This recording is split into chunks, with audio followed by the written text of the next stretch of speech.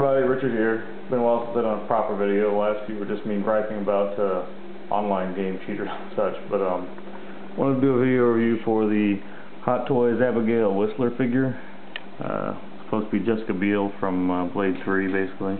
Blade Trinity. And as you can see, it looks pretty good. I technically cheated. The body is just regular female true type, not the rubber armed one like the Biel character was.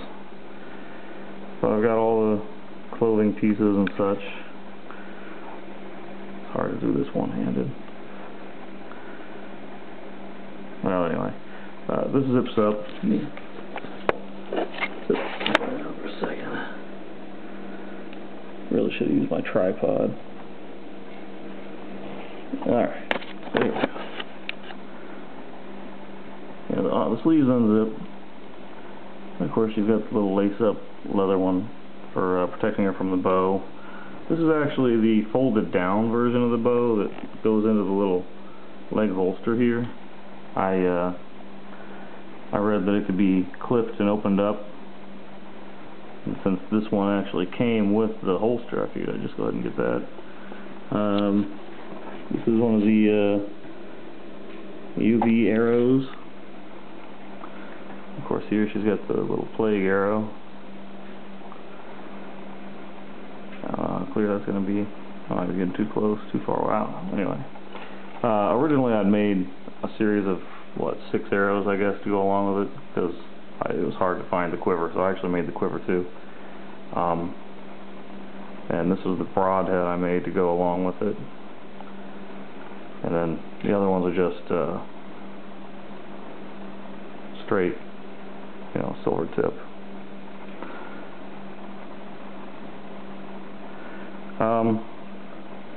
The shoes are wrong, because like I said, I just used the true type, and so I had some modified shoes that worked for it, so I used those. But the clothes are all the Hot Toys ones, the belts, the rigs. Ah, crap, knocked that one out of her fingers. The holster and the pistol are from Hot Toys. Of course, the jacket. The sleeves unzip, and if you the jacket, you could potentially close it, and the zipper does work. I don't know how clear that's going to come in. I can't really adjust the focus on this thing very well, but once you started filming, you can't readjust the focus. I don't know why they made it like that, but they did. One item that was curiously lacking from the Hot Toys thing was an iPod, so I kind of made her one. I mean, it was one of those things that she hadn't ever seen in the film, so I figured she should have one, but I actually haven't really looked for any pockets to shove it in or anything.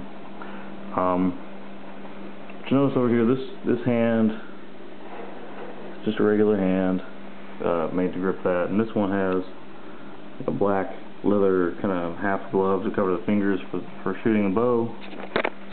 And here we have an assortment of other hands. The gun gripping hand, same thing.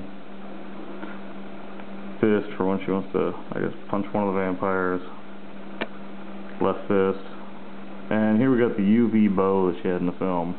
Unfortunately, it doesn't fold up like the one in the film did, because if it did, I'd probably have it on the back of her belt. But still a pretty cool item. And this little UV arc here can actually be removed, but I like it better with it on. Yeah, so like I said, I kind of cheated on the actual figure here because I had the true type. Yeah, I'm going to unzip this other sleeve a little so I can show you the little wrist gauntlet blade one here too. This is the one that knocked the arrow out again. Kind of slides down, flips out, and then she has to slide it back up.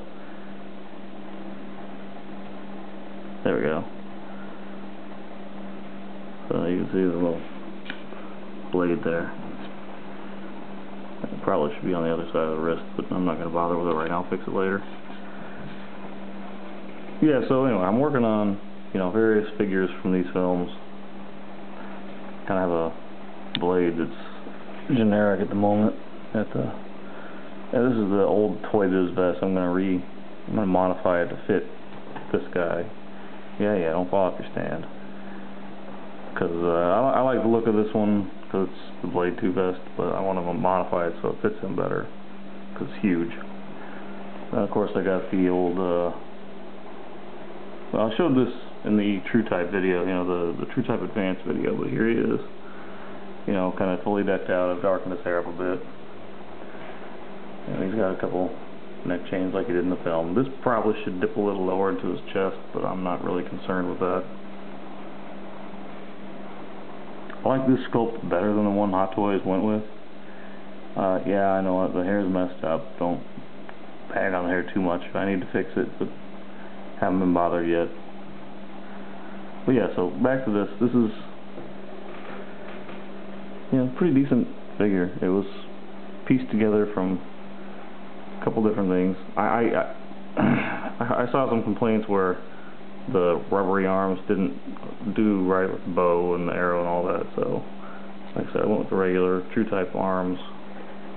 So if I do decide to pose her shooting the bow, she's got more articulation.